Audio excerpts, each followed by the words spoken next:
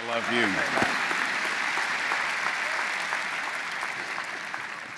It is a privilege to be here this morning.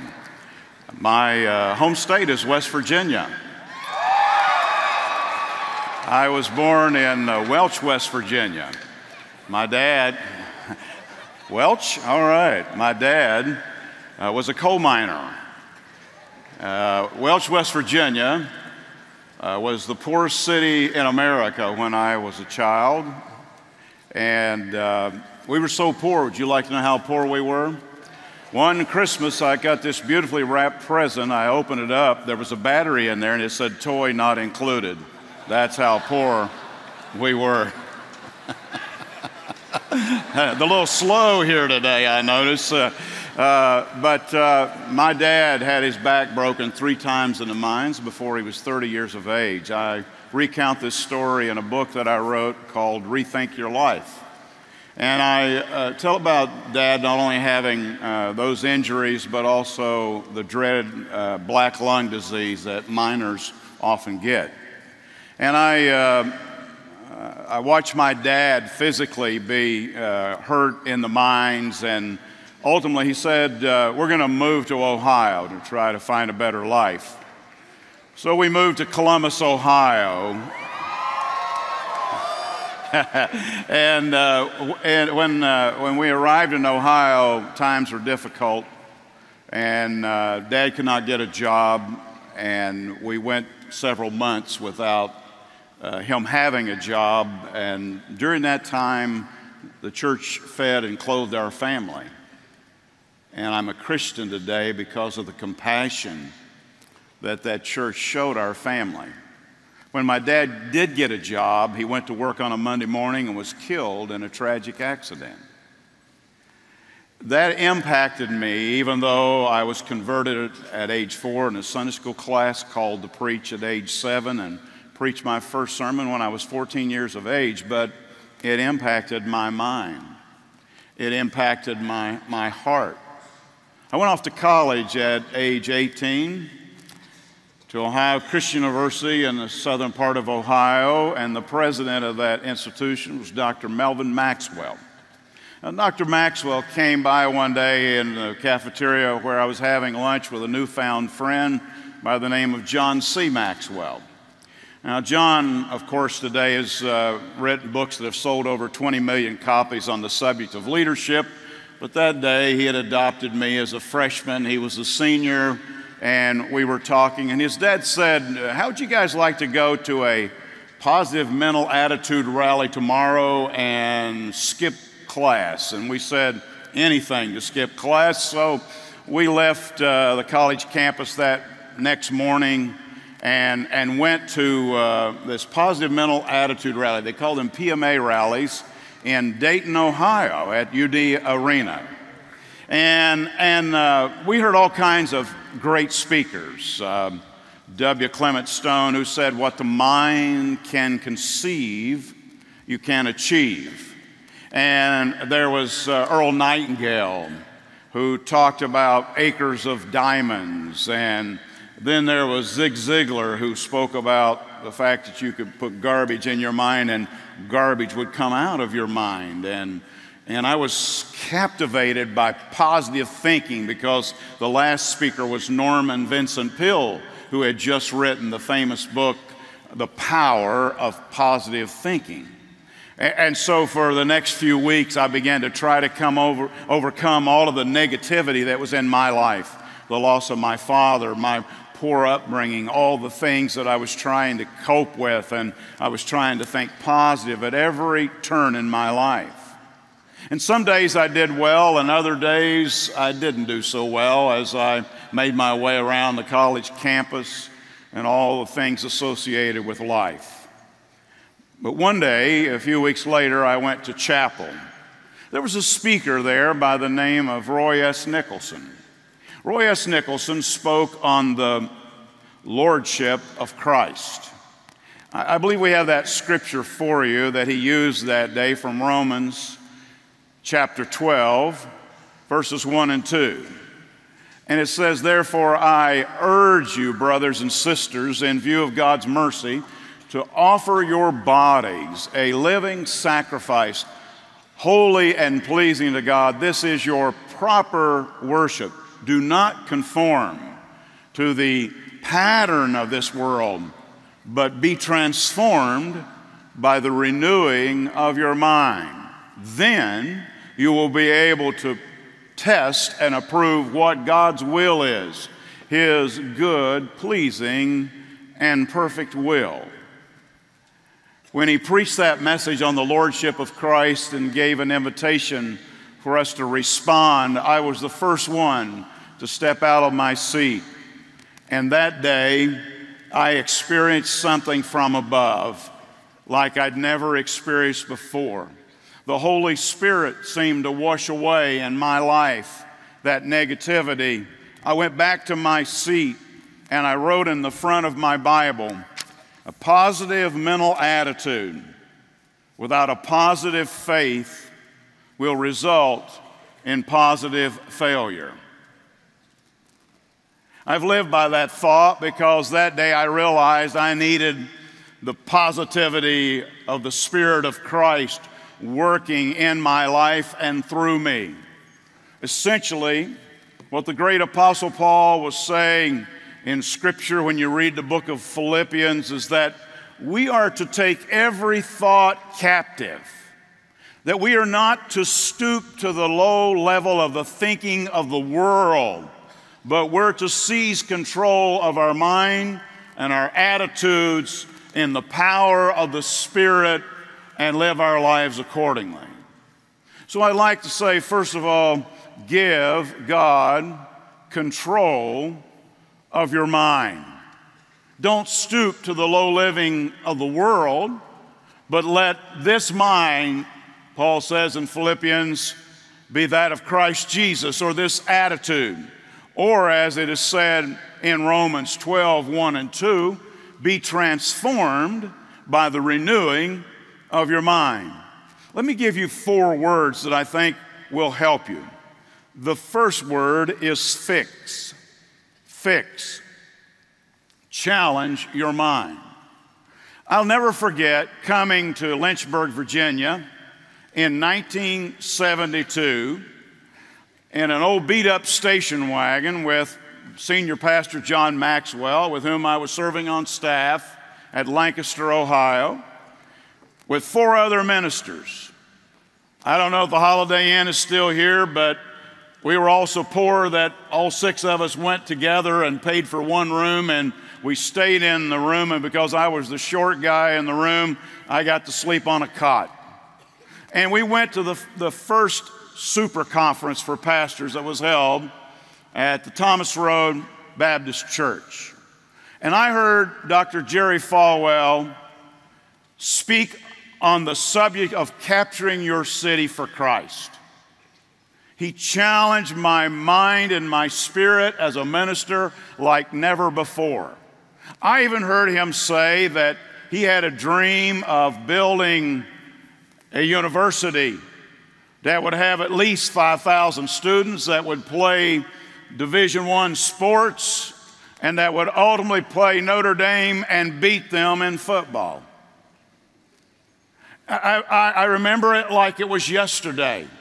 When we drove off of that campus, I was never the same as we left Thomas Road Baptist Church. We talked about it all the way back to Ohio.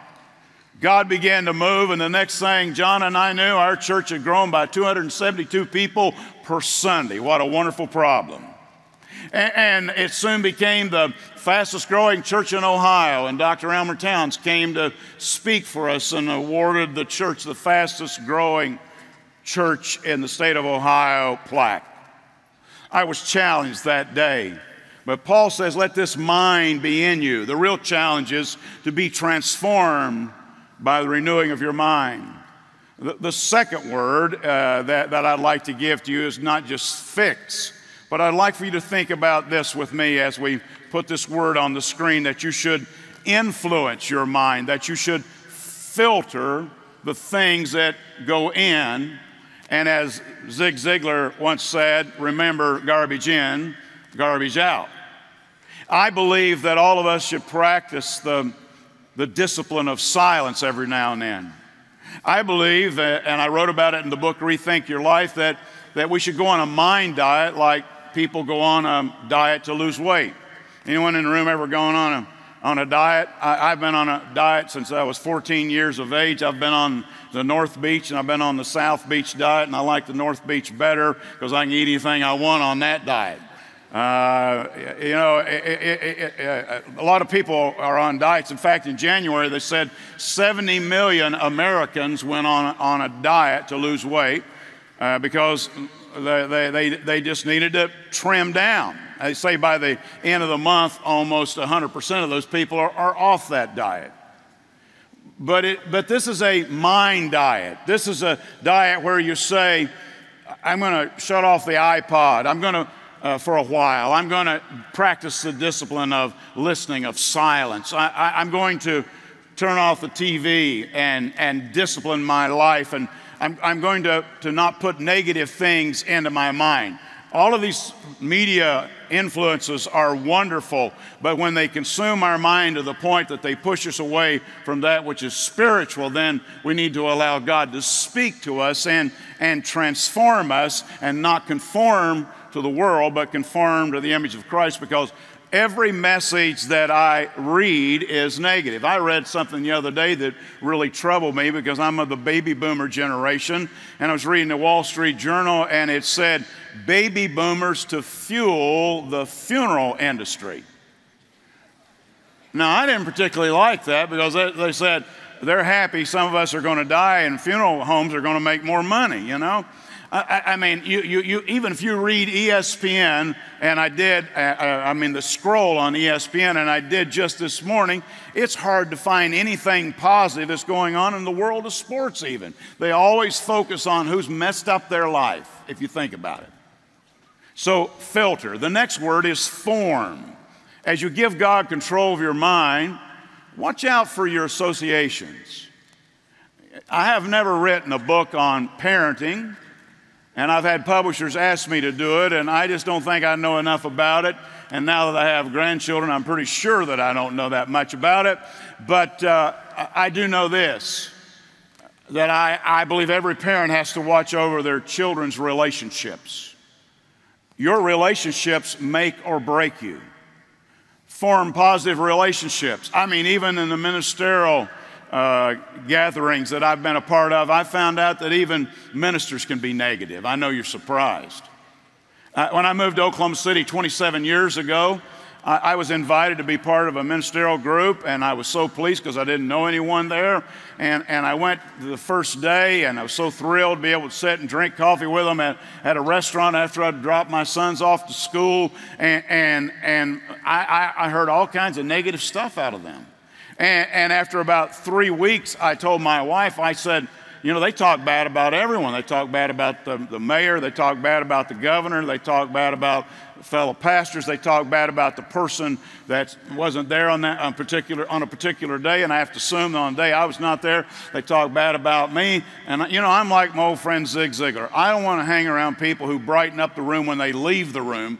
I want to hang around people who brighten up the room when they enter the room. And I believe that our relationships have a tremendous impact on the way we live our lives.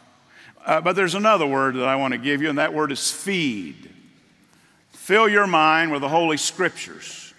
When I was 14 years of age, I had a Sunday school teacher who made all of us in the room pledge that the next week we would come back with a scripture verse that we had memorized, and that we would quote it. And all 9 of us came back the next Sunday, and she said, "Are you ready?" And surprisingly, all 9 of us were ready. And I remember that I quoted Psalm 19:14.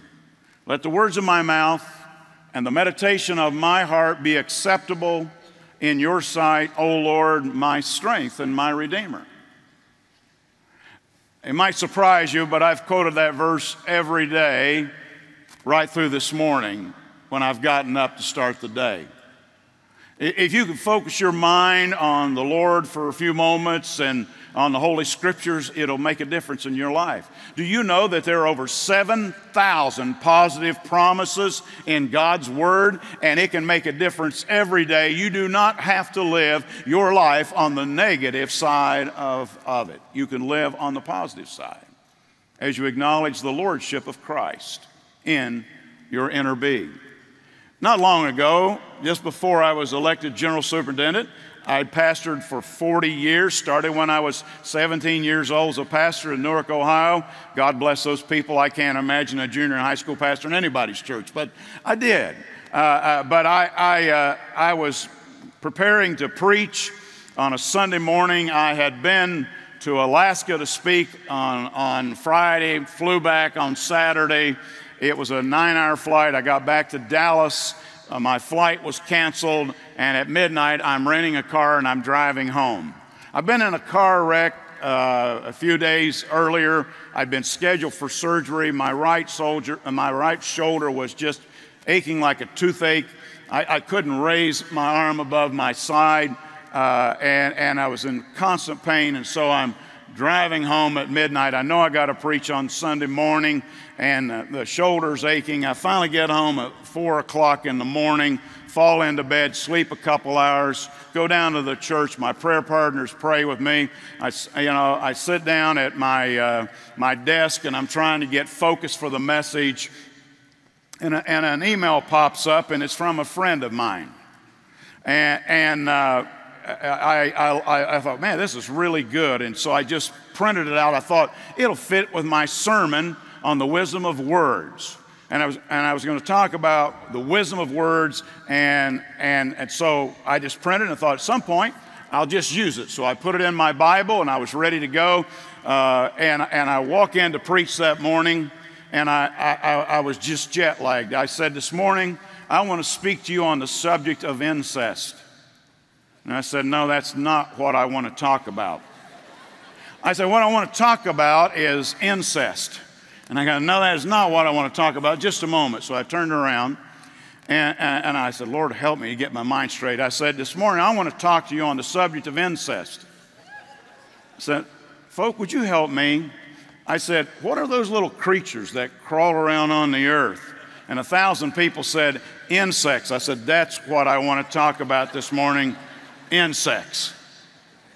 And they had a lot of fun with me doing that in the first service, and I didn't make the same mistake in the second, third service. But you know, as I was trying to get my mind right, the Spirit began to anoint me as I preached. And as I moved along in that sermon, you know, I was filled in the power of the Holy Spirit moving in my life. And it came that moment when I said, this is the time to pull those scriptures out. And so I began to read, and I just want you to hear some of the verses that my friend Dr. Bill Birch had sent me that I read that morning. Never again will I say I can't, according to Philippians 4:13, for I can do all things through Christ who strengthens me. And then I read, never again will I confess lack. Philippians 4:17 says, for my God shall supply all my needs. And then I read another passage. Never again will I bow before weakness, for the Lord is the stronghold of my life. Man, I'm really feeling something there. All of a sudden, I'm feeling this message. And then I said, never again will I live with worry and frustration, because I can cast all my cares on Him who cares for me. And then I read, never again will I confess condemnation, for there is no condemnation to those who are in Christ Jesus. And then I read, never again will I plead ignorance, for Christ Jesus is made unto me wisdom from God. And then I read, never again will I tremble before sickness. By His stripes I am healed. And I looked over, and this arm that I couldn't raise any higher than my side, it was straight up in the air. And there was no faith healer present. But in that moment, I realized that God had healed me while I was reading the scriptures. The surgery was canceled, and God truly touched me. I slept on that shoulder this morning, and I'd like to give him a little glory and praise for what he did in my life right there. But as much as I like to say to you that God healed me, and there's healing for our bodies through Scripture and through the power of the Spirit. He created us and made us. I want to tell you there's a healing for your mind today. When you feed your mind on the Holy Scriptures, He can cleanse your life and your heart and make you whole before the Almighty and give you the authority to walk as you live for Christ in God's big world. There's another thing I'd like to challenge you to do now that you know all this. I'd like to challenge you to shine God's light on what is right. After you've given God control of your mind, He's working in your life, you ought to make a difference in this world. I was so happy to see Chris the Christian Service Award today, because that's what we ought to do. We ought to live it out. Our walk ought to match our talk. There ought to be integrity in our Christian living. There's a book out that I love. It's called How Full Is Your Bucket? And it's not a Christian book. It's written by Donald Clifton and Tom Rath. And in that book, they say we should have the go-giver attitude.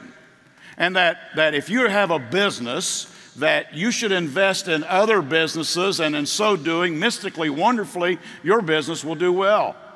Now, it sounds like a Bible principle to me, maybe Luke 6:38, given it shall be given unto you. But I think we have been called to make a difference in our world, and every day as Christians, we should shine God's light on what is right. I think, one, we should replace, and we'll put this on the screen for you, anger with love. You know, there's a lot of angry people in God's big world. If you don't believe that, get out on the freeway someday. Secondly, I believe that we should replace fear with faith. When I wrote that book, Rethink Your Life, I made a statement in it. I said, to get your mind right, you should audit your beliefs.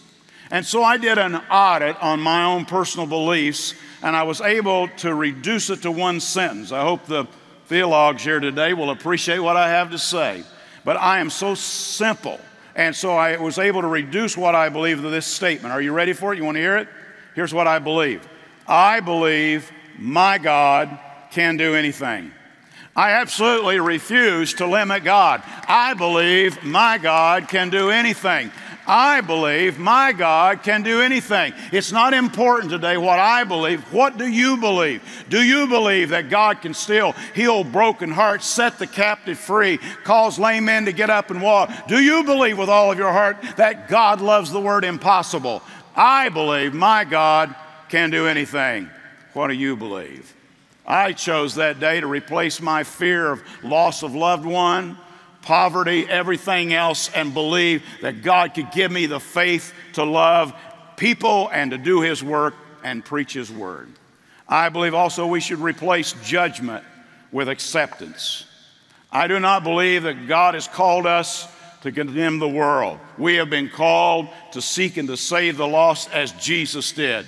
It is our calling to live it out and to make the goodness of Christ attractive.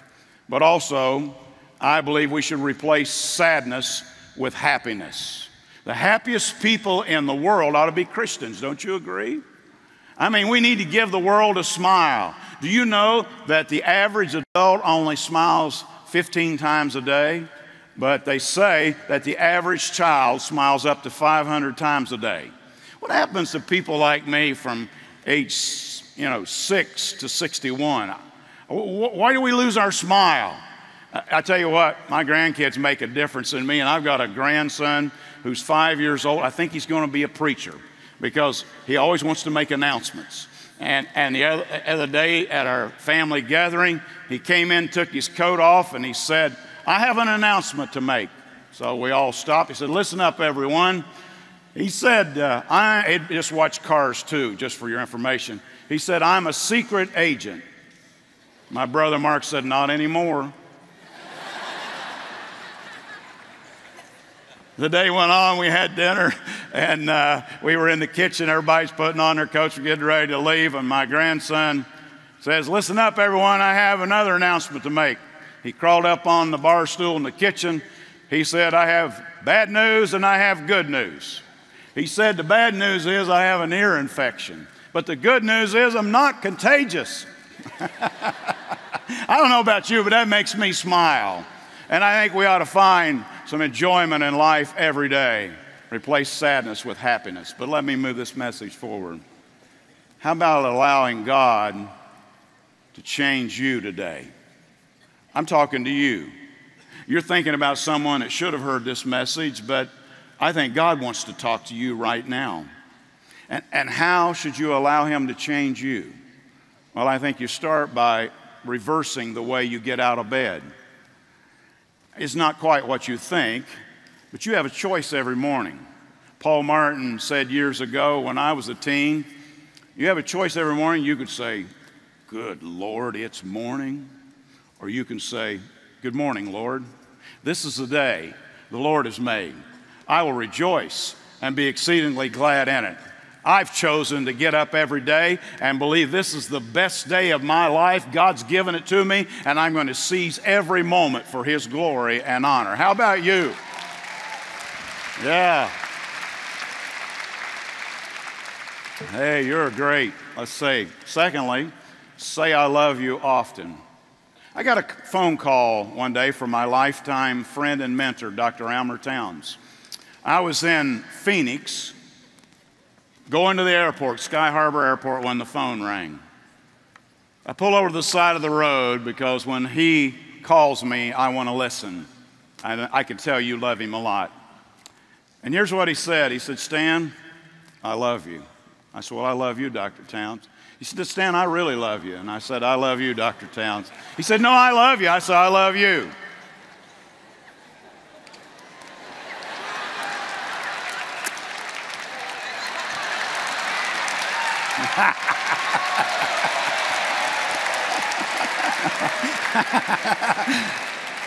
And then he got serious, and I could tell that he was shedding a tear. He said, "Stan, I want you to promise me something." I said, "Okay." He said, "Stan, I want you to promise me that every time you talk to your sons, Seth and Adam, that you'll say, 'I love you.'"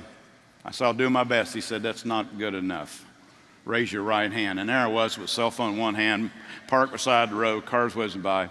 "Got it up?" "Yes, sir, I got my hand up." "I promise," sound like Jimmy Breland, one of your Sunday school teachers. I promise that every day when I talk to my sons, Seth and Adam, I'll say, 'I love you.'"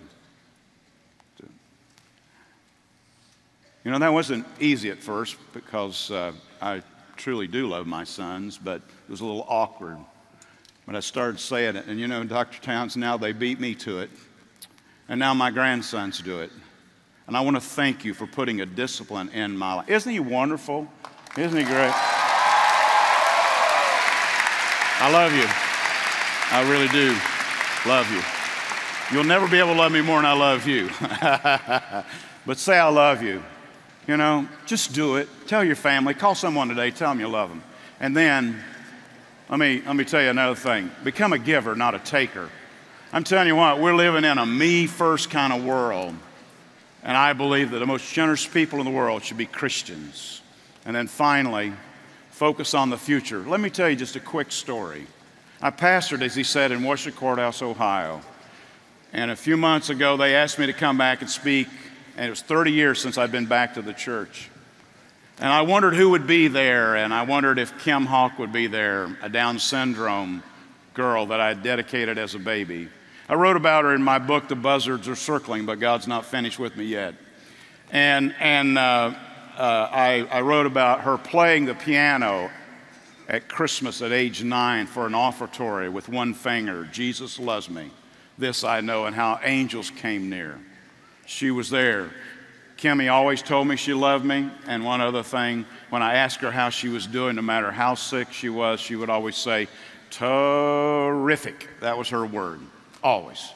Well, that day she was there, and they had me doing a book signing for that book, Buzzards Are Circling.